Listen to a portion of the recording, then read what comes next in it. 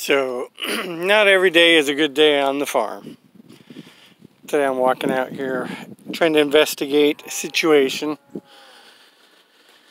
and I can see obviously that I have a place that needs some more work, but I thought this was an interesting thing here. This right here, I'm going to put my hand on it for size comparison, is not a tree. You can see it's bent over, and then it spreads out and branches out. Now some of the branches run off this way and up into this tree that it has killed off. Some of them go back up this way onto this tree that's still alive, and I'd be willing to bet that they branch over into the big tree that's down over there. But I know it goes up. I mean, look at all these massive vines that are headed up into this tree. So one of the things that I need to do around here, and it's one of those projects that will never get done because they continually grow and whatever, is cut this down and cut it down out of that tree, because I don't want this tree that's good 50, 60, 80 years old, and I mean, who knows, it could be even more years old, to die off because of a vine that's up in it. And granted, here in Texas we have other problems too, like this moss that grows and it's carried by the air, it settles into the branch, it grows on the vine or on the tree, keeps grabbing tighter and tighter and tighter until it suffocates the branch, and you see it just snapped off where that one was, and it's basically kills the branch. Now you could go around and pick them all off. I mean, some of these have not been pruned or whatever, and nature takes care of itself. They shoot out new growth and stuff, and that's one of the beautiful things about nature. All I can say is I got a neighbor that lives right over in that direction. He's an awesome neighbor. He's gonna come help me take care of my problem that I found. I actually found it yesterday. Not a fun situation. Needless to say, one of our calves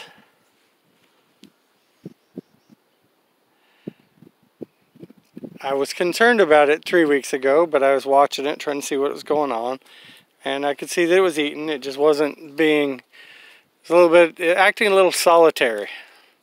Didn't want to hang out with the herd, so I walked over it. I mean, as a matter of fact, the day we went and looked at the pond, it was that calf that was, or that heifer that I was looking for. Just try to evaluate the situation, but she wasn't so lethargic that she wouldn't let me touch her. And she, like I said, she got up and was eating and stuff like that, but she just seemed to be like distancing herself from the herd. Yesterday I couldn't find her. Kept counting the cows out in the field, looking for them, seeing where they were, and because usually we'll miss one of them for a little while, and usually it's the bull, because he's out wandering on his own because he likes to do that. So I just kept watching, and it was getting close to dark, about half hour before dark, and I thought I might have seen her down in a lower field, so I drove down there to check it out, and she wasn't down there. And so then I was concerned, and I decided I needed to walk around and find her. And it was getting very close to dark, but I did find her, but she had passed away. So big question is why, and I don't believe. I tried looking online to see if I have the Texas equivalent to Cody Krellman, the cow doctor up in Canada, but I didn't find anything like that. So I tried to call a couple of my friends that have cows and things like that, and I still got a couple calls out to a couple people just because I want to talk to them, see what they think and what they think we need to do. But my neighbor said he's going to come over, we're going to talk, and he said he's going to help me because I don't have a tractor with a scoop on, or an end loader on the front to dig with.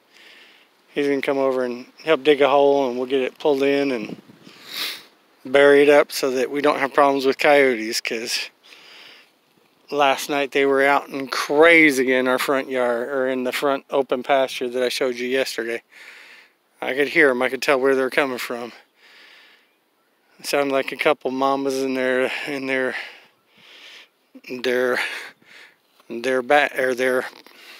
pups. They were just going crazy and woke me up a couple times, woke my wife up a couple times. But so yesterday we didn't have the best day here, and today we're working on taking care of the problem so it doesn't make a bigger problem, and inviting things in to scavenge. One advantage is where she passed away is under trees, so we haven't had the vultures flying in and attacking her today while we figure out what we got to get done.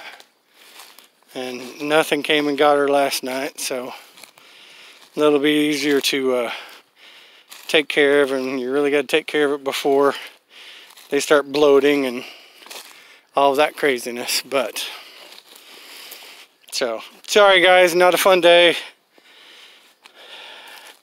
When he comes over here, we'll get things started, and don't know that I'm going to show any video because that's just, you know, kind of morbid. So we'll pick a nice clear spot of ground, somewhat like this, that's not too close to any of the trees, because I really don't want to disturb these old trees and their root systems. Dig a big pit and pull her into it. And then we'll have to, as he said, and what he did when he had one that passed away was put a T-post in it and throw trash bags on it, and so they flap in the wind, and anything to startle a coyote is a good thing. So we'll do that. Anyway guys, hope you have a great day. Hope your day's better than ours is going. But it's life on the farm. Not always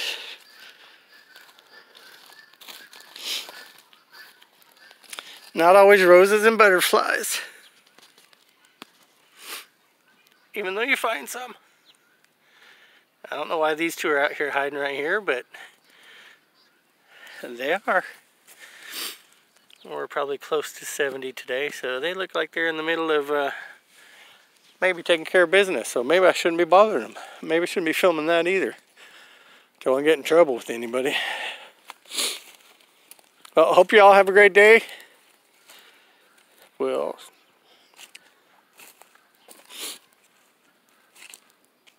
talk to you on the next one.